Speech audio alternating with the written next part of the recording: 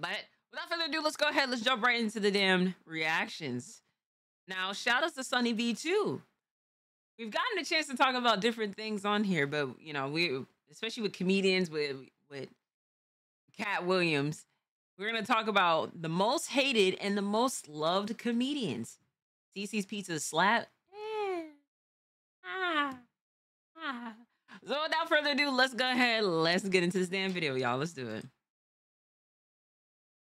For every 5 admired comedians, there's another 5 who are completely despised, and it's no secret that joke thief Dane Cook fits snugly into category 2. In 2005, Dane Cook was listed as the world's most famous comic, although despite being known by an audience of millions, he was notably hated by every other comedian. A comedy radio host stated, "Not one comedian comes on my show and says I'm so happy for him, which is weird. They can't stand this poor guy, the reason for which being jealousy, at least according to Dane." A lot of jealousy, a lot of animosity that I, at a young age, was famous, hanging around with beautiful women, rich. Although the real reason might have been because Dane had stolen their jokes, given he was called out for copying a bit done by Louis C.K. You can name your kid anything you want. I like that part. I'd like to give my kid an interesting name, you know? Like a name with no vowels, maybe, you know? Just like 40 F's, that's his name. I already have names picked out. I don't even know. First kid, boy, girl, I don't care. The first one that comes out, I'm naming it. I think it's beautiful. It's feminine but strong at the same time. Time for bed. I said time for bed. Fans then noticed Dane had also copied a bit by Dimitri Martin at around the same time. I went into a shoe store and I said, hey, can I get those in a 10? The guy said, sure, and he went in the back. Then a couple minutes later he came out and he goes, I don't have a 10, I have a 9. Great. Because while you were in the back, my toes were severed off.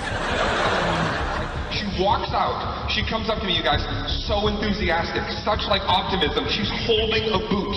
She comes right up to me and she goes, we have it in a 9. Great, you guys also have a bone saw anywhere nearby? With Patrick CC running through even more examples in this video before touching on another reason Dane Cook is hated, his joke about the Batman movie theater shooting. So I heard that the guy came into the theater about 25 minutes into the movie. I don't know if you've seen the movie. The movie's pretty much a piece of crap. Pretty sure that somebody in that theater about 25 minutes in realizing it was a piece of crap probably was like, oh, shoot me. The controversial joke resulted in article after article. Very insensitive. Yeah, he was the one that said that. I heard that joke before, but I didn't put the name with the joke. Highly insensitive, gang. That's insensitive as hell. Fudge.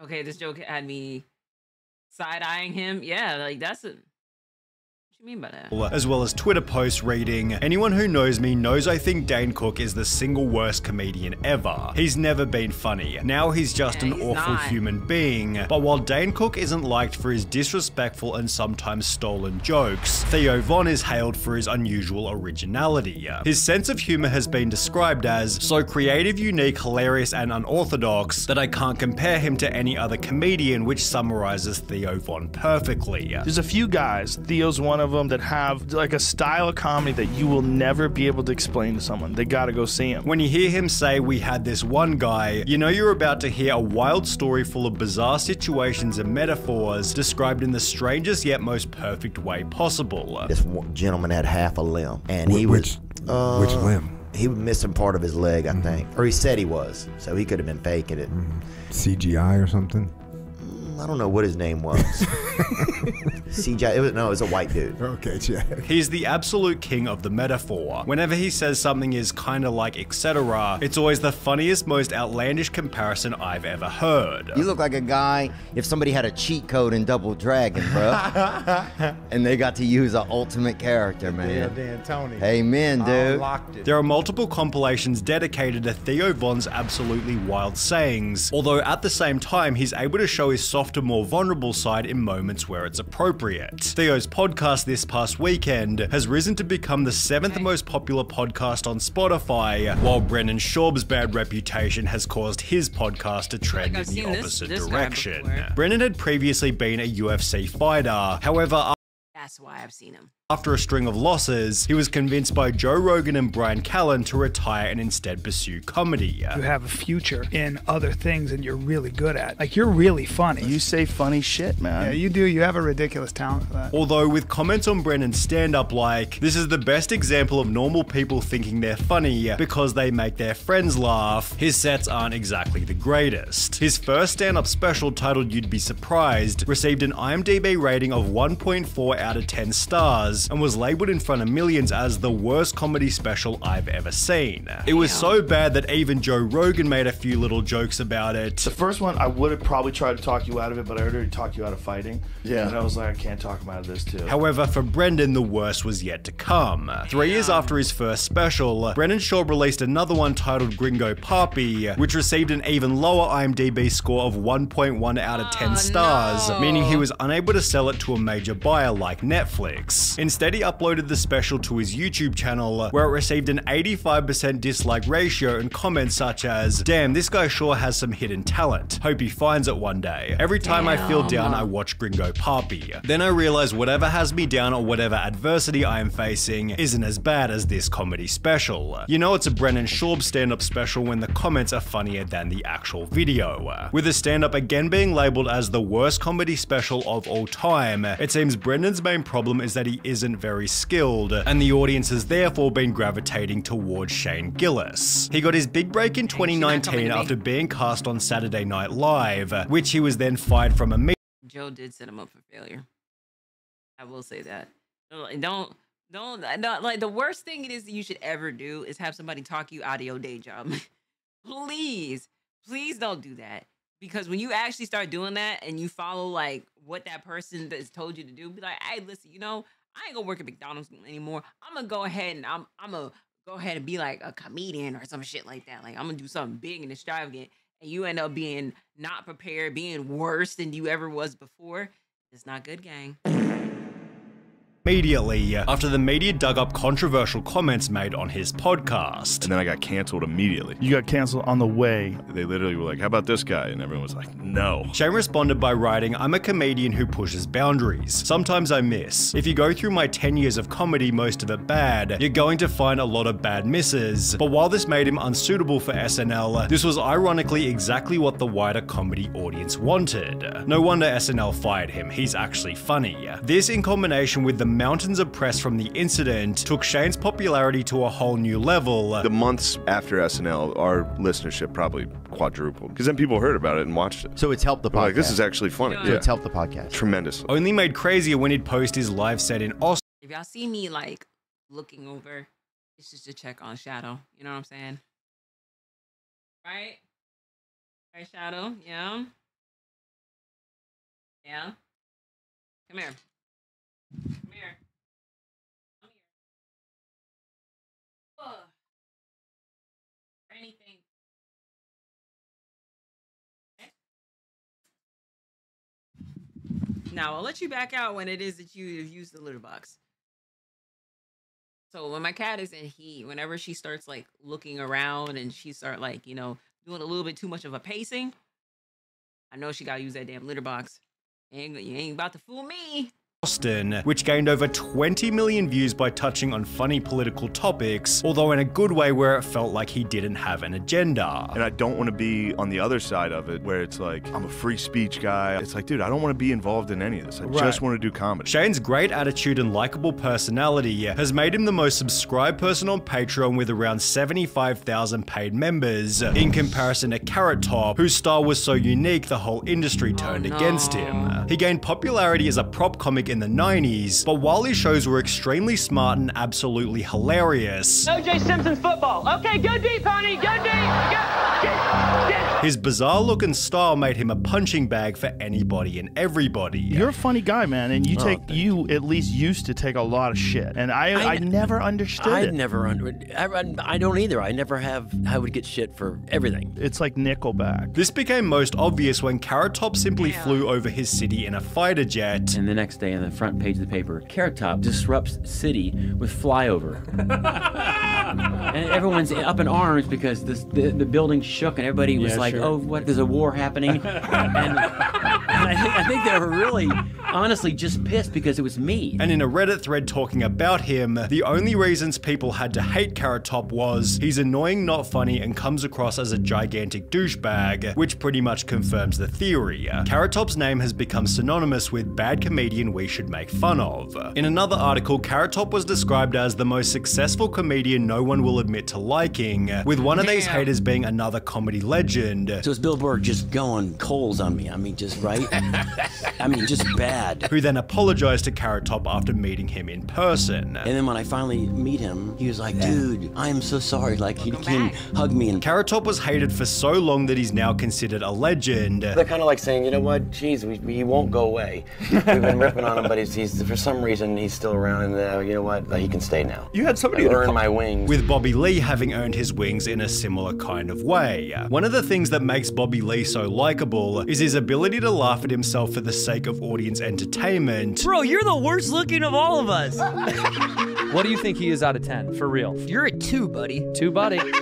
You're like a 2.5 at most, probably closer to a 1.5. Give me a bigger number. Okay. You want an honest number? No, honest. Okay. You want the honest number? Please. I was being generous as a 1.5. I'm a 1.5? Something close to 1.7. Did you say 1? Showing that he's comfortable in his own skin. This helps him deliver some of the most savage roasts on the internet. My dad abandoned me, but then I love my mom.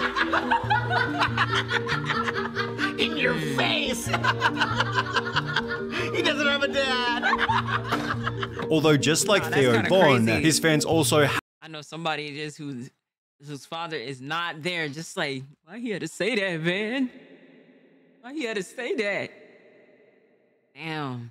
You didn't have to say it like that. have a lot of respect for how open he is with his addiction issues and sobriety. Right before I was gonna get on the plane, I looked at my girlfriend and said, I'm gonna relapse. When it comes to Bobby Lee's stand-up, a Reddit user wrote, I've seen him do the same set at the Comedy Store like 3 or 4 times, and I nearly cried laughing each time, while another person called it the hardest I've laughed at a comedy show of a decent slate of shows. It seems Bobby Lee finds love from the audience regardless of what he's doing, while the audience has recently been finding many reasons to hate Tom Segura. At the start of his career, Tom Segura was one of the more humble comedians. However, after losing over 50 pounds and building a net worth of 12 million, his ego became incredibly obvious. He'd begin to joke about the general population by calling them poors. So I've received a remarkable number of messages, countless poor people, about the use of a washcloth in the shower. And, you know, it's kind of well known, it's what poors do. However, it quickly became obvious that he wasn't really joking. Every time we talk about like a watch or a car, I'll get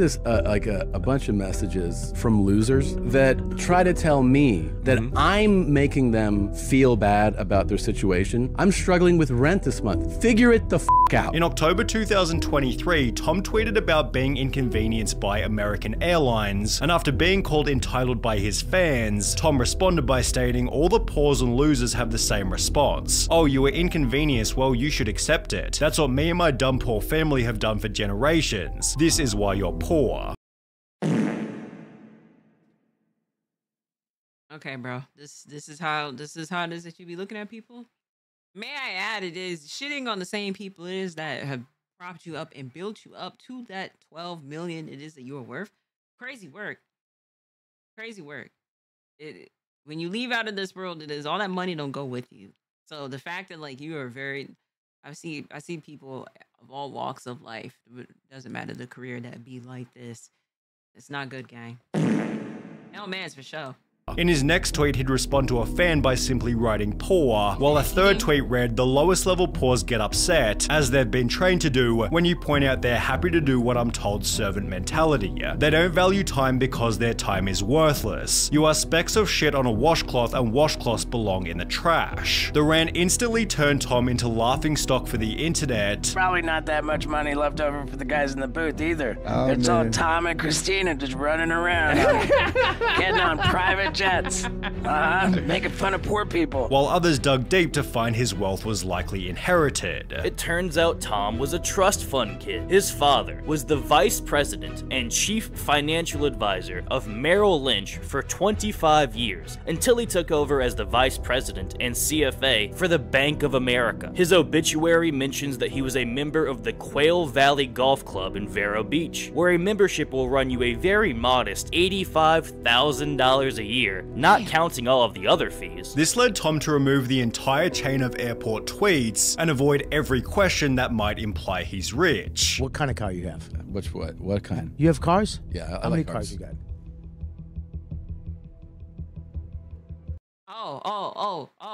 Oh, but you was saying all that hot shit a second ago. Oh, alright. You alright? Yeah. You know what I'm talking. Tom Segura has no excuse for being a douchebag, given Gabriel Iglesias is substantially richer and is one of the most humble comedians. When you type Gabriel Iglesias controversy into Google, it seems the worst thing he's ever done is pay a fine to a venue for spending too much time recording a Netflix special. Back in 2014, one of these specials was leaked and uploaded to YouTube for free, although instead of issuing a copyright takedown, he'd share the links to his Facebook, adding, "I can't believe someone posted a direct link to watch my Fluffy specials online for free. The nerve. I hope no one shares or watches these before they get taken down," prompting a top comment reading, "This is why you're awesome, Fluffy. You don't whine about getting pirated, you promote it." Gabriel's nickname Fluffy is a joke about his own weight, which like Bobby Lee shows he's comfortable in his own skin, although at the same time Gabriel explained to Joe Rogan that he'd recently lost 70 pounds as a result of following better habits, and it was bad habits that led Carlos Mencia to become incredibly hated. The collapse of his reputation began after Joe Rogan wrote a blog post titled, "Carlos Mencia is a weak-minded joke thief," which read, "The latest and most disgusting joke thief of all is a guy named Carlos Mencia. The really crazy thing is that's not even his real name. He sells himself as being Mexican, but the reality is his real name is Ned Holness, and he's actually half German and half Honduran. The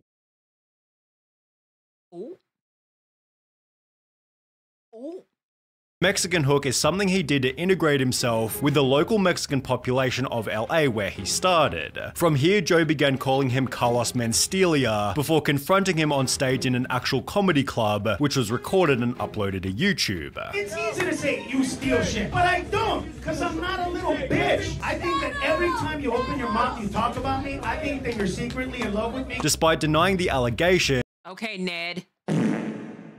Carlos was then exposed for stealing from Bill Cosby and Ari Shaffir, after which Carlos made the crazy decision to own the fact that he stole all his jokes. His attitude was this, like, yeah, I steal. If I'm in the back of the room, you better watch your material, because I'll take it, remix it, and make it a hit. From here, almost every comedian destroyed Carlos Mencia. A lot of your material, I'm not saying all of it, but a lot of your material was too similar to Paul Mooney or Bill Hicks. And he went from performing in stadiums to small clubs. There's a heavy price to pay for cutting corners in comedy, whereas Chris Rock discovered there's much to gain in the power of a single slap. I go back and forth of if, you know, with Chris Rock. Sometimes it is, he's cool, and other times it is, I find him annoying. Now, I will say this, though. I will say this. The skit of the one time a white person could say nigga is a classic skit. He has that. But, you know, I don't know, you know. Side-eyeing. Chris Rock has been admired and respected since the mid-1980s, although it seems being slapped by Will Smith made him even more loved. Ironically, the Will Smith slap made Chris a beloved winner. Will Smith accomplished the impossible with one targeted slap. Now everybody loves Chris. This was reinforced when Dave Chappelle was attacked on stage, after which Chris Rock jumped on the mic to ask, Was that Will Smith? Chris Rock just proved that if someone does you wrong in life, this is why it is that I give him a side eye. You went through all of that for a whole year, throwing subs at Will Smith, and just for the skit to even talk about the situation, you were still disrespectful as fuck. So I really just don't understand. life, just wait, and the perfect moment will present itself. Proud of Chris Rock. He didn't let the Will Smith incident take him to a place of bitterness and anger, but stays humble and even makes a joke out of such a difficult spot to be in. There could not have a more perfect moment to drop that line, and the fact that Chris Rock wasn't really talking about the altercation before leading up to this just adds to the perfection of his delivery. He actually was talking about it, but okay. And when Chris Rock did address the controversy in his special, he reinforced a winner's mindset. But I'm not a victim, baby. You will never see me on Oprah or Gail. I couldn't believe it, and I love Men in Black. No, I took that hit like Pacquiao. All right, bro. All right, bro. See, this is what I'm talking about. I'm like, And just like that, she's in the litter box, you know? That's why it is those kind. I'm kind of side eyeing. I'm kind of side eyeing because it's like, all right, bro. Okay. Hey, listen. Shout outs to Sunny B2. Very interesting video, W video to say the least. You know, I heard Shadow before. Yeah, Shadow had. You know, I know her very well. When she starts walking around and looking and scoping scenery out, I know it is. She got to use that litter box, so I just put her in the crate. You know. I'll let her back out once it is that she's done. But yeah. But shout outs to you, Sunny B2. Shout outs to y'all in the chat. And shout outs to you at home. I will catch y'all in the next video.